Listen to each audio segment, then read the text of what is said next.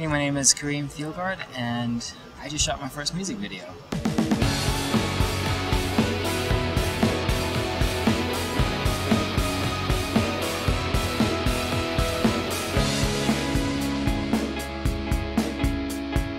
So helping me out on this video, we of course have director Joao Retorta, a specialist in mainly doing photography, art photography on film. He brought along a great DOP called Harry Wheeler, who did a great lighting design.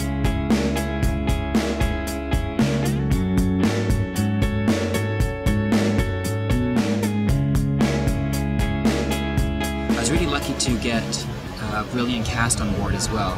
We have Drew Sheridan Wheeler, whom I met doing another film project last year. Then a brilliant actress called Sophie Lovell Anderson. I knew from the beginning it was going to be a really tough acting challenge to them, and they just simply nailed it.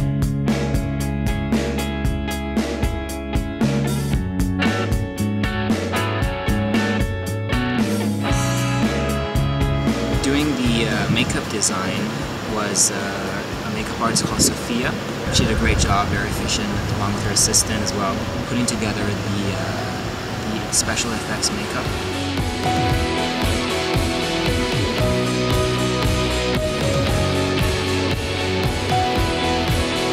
I came up with the concept for the video one evening when I was just zoning out on the train going home somewhere.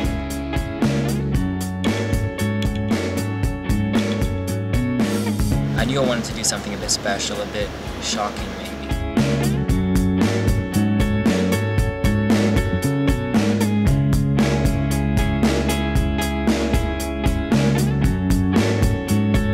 The words that really formed the images in my head were beautifully brutal.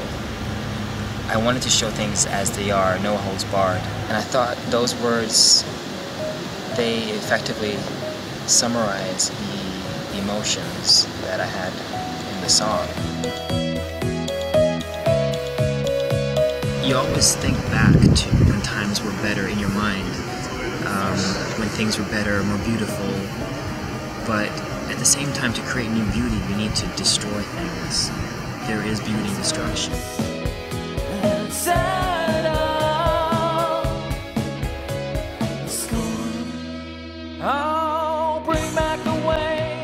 It was a very demanding shoot with a very tight schedule. We shot the video in a small theater in only about 6 hours. And this meant I only had time for just a couple of takes to do my performance part. But sometimes when working under time constraints and a very limited budget, such as what we had, you're able to use some of that urgency and translate it into a visceral performance.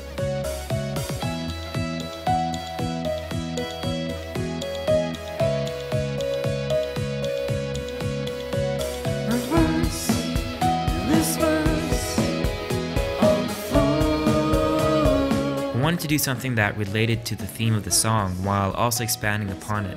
The idea with the Chinese writing, for example, was to show how sometimes when we try to express ourselves, we end up being completely incomprehensible to the other person. But also that lovers don't always make sense to the outside world. They just kind of live in their own cocoon with their own language. The way we used to be. The way It's been an amazing journey.